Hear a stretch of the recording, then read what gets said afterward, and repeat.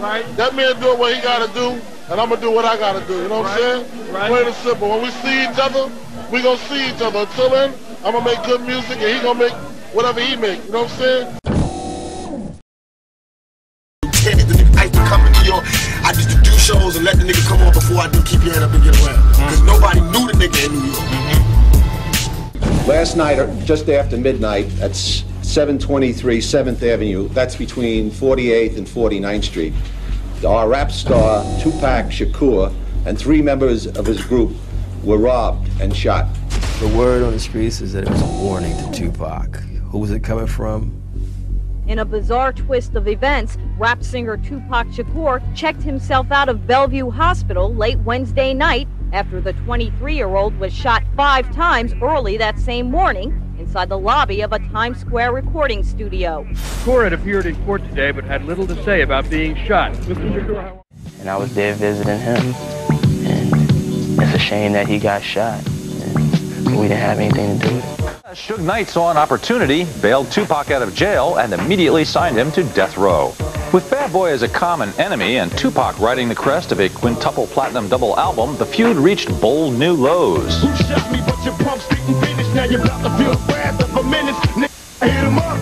Besides threatening Biggie's life and that of everyone, fans included, who's down with Bad Boy Records, Tupac also claimed to be sleeping with Mrs. Biggie, singer Faith Evans. Faith, my home girl. I just want to send a shout out to Faith. Hey girl, hey, and Bad Boy Records.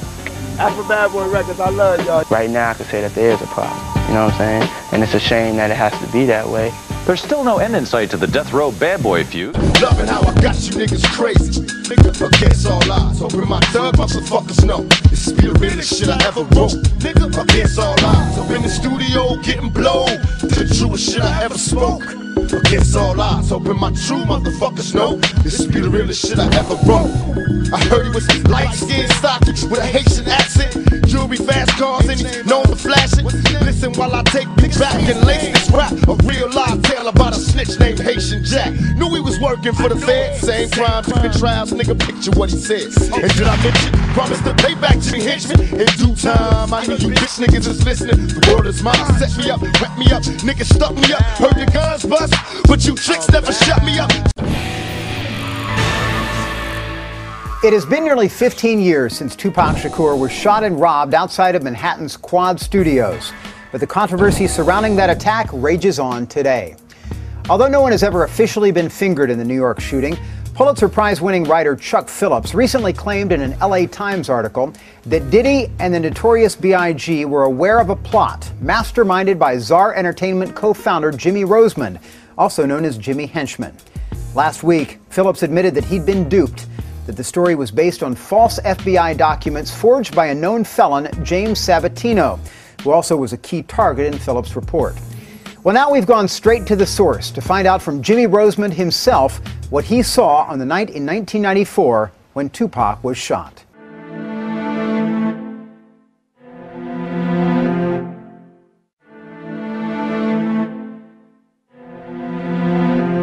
I lived with the rumor of what happened to Tupac for the last 14 years. And I think what happens is that rumors are rumors. You know, you either believe them or you don't. But I think when you have a reputable newspaper like the Los Angeles Times, with a Pulitzer Prize winner like Chuck Phillips to validate a rumor, then it becomes real. Me and Tupac was pretty much friends. We were good friends to a certain extent. So people in their mind, when they hear the story, they think that, you know, it was just a bunch of guys, including me, trying to summons Tupac to the studio for no reason on some hangout stuff. But it was all business. Trackmasters was there. Puffy came down to say hi to me and Andre Harrell. It was about 15 people there. Did you or did you not have anything to do with him being robbed or shot at Quad Studios in 1994? Absolutely. Never even knew about it. Never heard about it before, afterwards. Had nothing to do with it. Nobody that I know associated with, they can dig up whatever they want to dig up. And I've been very firm in what I've said to people. It's that I had nothing to do with it. According to crime scene reports, Tupac was shot at Quad Studios by two men wearing army fatigues. Tupac later accused Diddy, Biggie, and their associates of setting him up. However, over the years, details of the story have become obscured, and now no one quite knows how the events of the evening unfolded. I mean, it's hard for me to assess it only because there's so much rumors out there. There's so much guys who, you know, take the blame for things that they haven't really done. And maybe some of them have. It isn't for me to really try to figure that out. You know, I have my own theories in my head of what happened that night, only because when Pac came out the elevator, he was conscious, he was talking, he was rolling up some weed, you know, he said a few things. I didn't see 5 bullet holes in Tupac as reported. You can ask Andre Harrell and all of these people that was there. There was over 15 people there. How come nobody ever came up from Tupac's camp and said, Pac has told me that Jimmy did this? Why haven't these guys been interviewed? These are the guys who's lived with Pac. So I'm hoping that now that we've been able to just push these webs aside and show how flimsy these rumors are, that I can go on with my career, that I could really put this behind me and nobody else don't have to ask me about Tupac Shakur. I'm praying that he can rest in peace.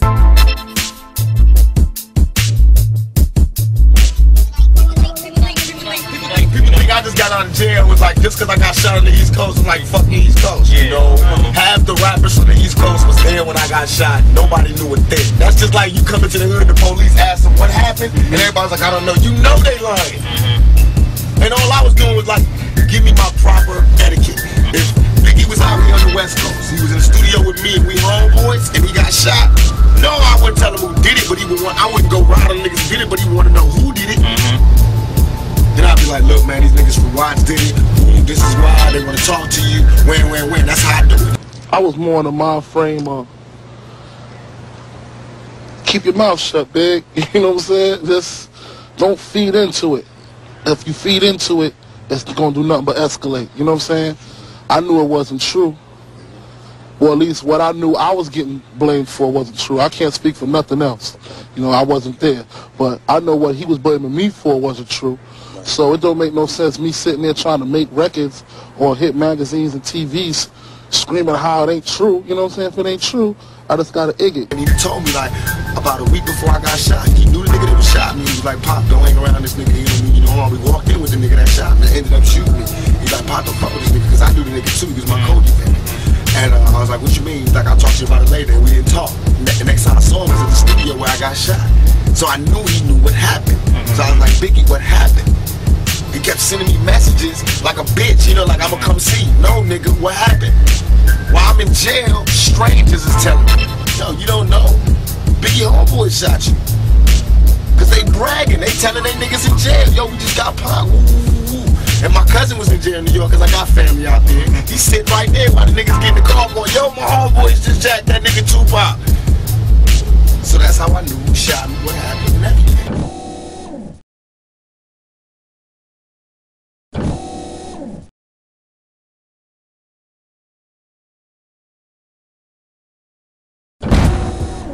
Is there still a beef going on with you and Biggie? It was never a beef. It's only a difference in opinion. Right. To me, if I like my homeboy Suge gave me the best advice I could ever give from anybody. He said when people ask him if he's beefing with Bad Boy with Puffy, he says like me going to a playground and picking on a little kid. Right. That's like me being mad at my little brother because he getting cash now. I'm not mad at that. I'm just mad at my little brother when he don't respect me. Yeah. Now when you don't respect me, I'm gonna spank your ass. I don't give a fuck how rich you got on the block. I'm your big brother. I will break your big ass down. And that's my only point. And I feel as though he wronged me. You got out of hand and you wronged me. You got seduced by the power, not because he's an evil person, but because money is evil if it's not handled right. If you lose your composure, you can do anything. And fear got stronger than love. And niggas did things that they know they wasn't supposed to do. They know in their heart. That's why they in hell now. Right. They can't sleep. That's why they telling all the reporters and all the people, why they doing this? They fucking up hip-hop. Because they in hell.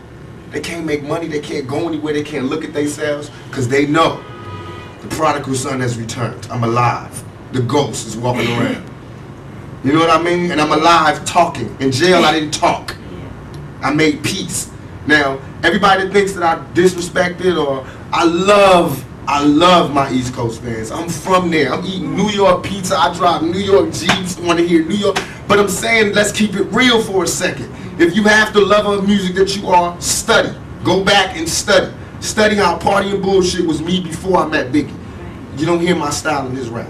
Study how after I met Biggie, Ready to Die come out, his whole style changed. Study. Study why I would be mad. Study why I would be mad when half of the major New York rappers, or they managers, or they agents, or they somebody was there when I got shot, and nobody couldn't give me no information. Just study that. Study how when Wu-Tang got their chain snatched at 6'6" Deuce, I not only found who did it, but gave them the message that if they want to see the niggas that did it, they can see them. Man to man. Just you and them. No guns, no nothing. If you feel like that. That's all I ask for. That's all I ask for. If you're going to act like you a gangster or a G or the king of New York, I'm going to expect that. And when you don't come through, then I'm going to want to crush your empire. And that's what it's time for. So, do you think Puffy was involved in the shooting? Only they can answer that question. I have my own opinion, but I wouldn't slander their name like they did mine. I wouldn't say things that I knew, you know what I mean?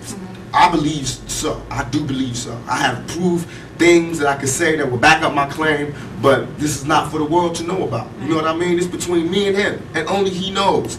So every time he say it didn't happen, or that's the only thing that makes this become an issue to everybody. Because you seen what I said in the Vibe article. I basically bowed out and was gonna go ahead about my life. The next issue, that wasn't even the next issue, because them cowards waited about 4 issues before they got their story together. 4 issues later, half of New Yorkers commenting on me getting shot.